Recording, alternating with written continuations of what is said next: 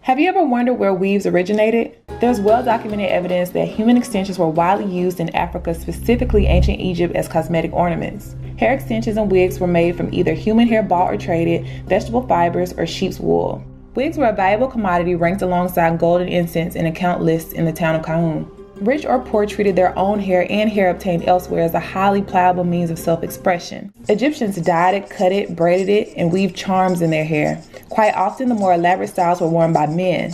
Bright blue, red, and gold-dyed wigs were popular in addition to conventional black. It is said that Cleopatra's favorite was peacock blue. Pharaohs and influential members of society wore intricate extensions using a complex system of weaves and knots. For poorer citizens of Egypt, there were plenty of cheap knockoffs. Wigs and weaves were often used in funeral attire as well.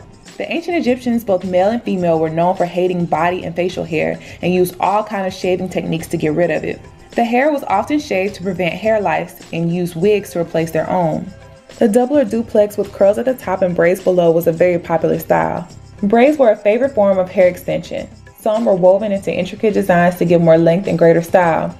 Around 500 BC, braids became an indicator of age, religion, and wealth depending on the type of knots and twists the hair is styled in. A 3,300-year-old woman was discovered wearing 70 extensions.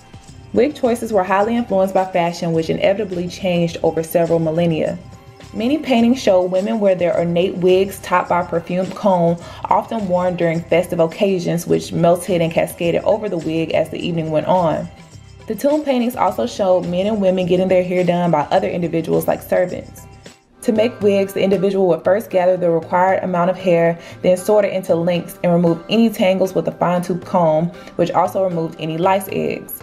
Wig makers would use an impressive array of hairdressing tools to arrange the prepared lengths into an assortment of braids, plaits, or curls. Each piece would be coated into a warm beeswax and resin fixative mixture, which would be hardened when cooled. Since the melting point of beeswax is 140 to 145 degrees, this method of securing the hair was effective and worked well in Egypt's extreme climate.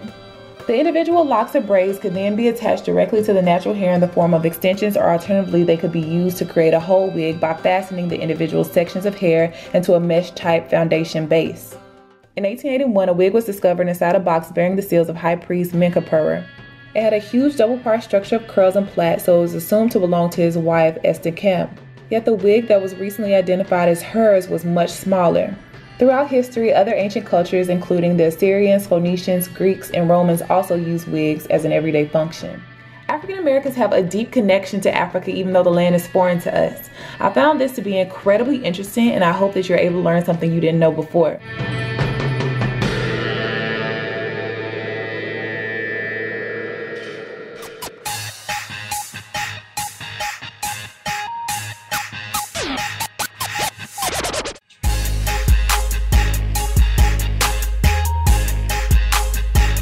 Thanks so much for watching. Please share it with a friend, and I'll see y'all next time.